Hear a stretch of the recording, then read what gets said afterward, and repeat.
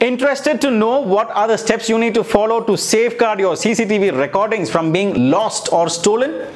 How many of you have the fear that if there is a burglary in your building, the person may take away your DVR or a recording unit itself so that he or she will not leave any trace for the incident? Hi, my name is Sibin, an expert in security and surveillance system and the founder of Trinity Computer Solutions. Recently, I heard in a local news that there was a burglary incident that happened in a supermarket, and after the incident, the burglar has taken away the DVR itself, so he has not left any trace of identifying the criminal. This type of scenario is common if we have not taken any precaution to safeguard our recordings from being stolen. Firstly, ensure that you have safeguarded your recording unit or your DVR in a rack which can be locked, and do not keep the DVR openly without any locks. Going for a wall mount rack is important even if it is a residence or a commercial establishment, because these racks have glass doors which can be locked, and definitely if somebody is trying to break open the glass, there will be noise and sound. It is also enclosed in a metal casing which cannot be tampered easily.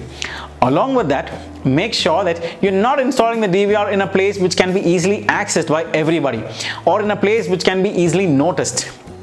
Second point, we would always suggest that in bigger complexes or buildings with high security risk, please install at least 2 or 3 cameras with memory card storage as well. So even if a person has taken away your DVR, you could always retrieve the recordings from your main camera memory card. This is something which the professional burglar may not be aware of, and hence there are all possible chances that you can get hold of him through the recording saved on the memory card.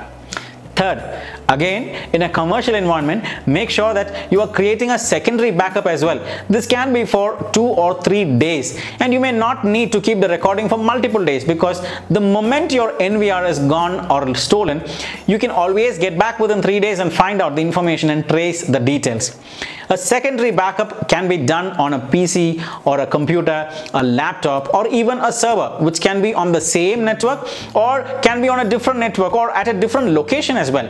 The newer DVRs and NVRs have an option to record onto cloud storage as well, which again keeps these data for limited number of days, but plays a very critical role in tracing the suspect in case if he takes away the recording system itself.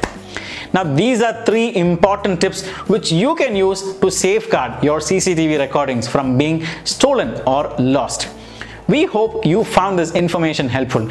Please share this with your friends working as IT heads or security heads related to security and surveillance industry. Do like our page and subscribe to our channel for more videos.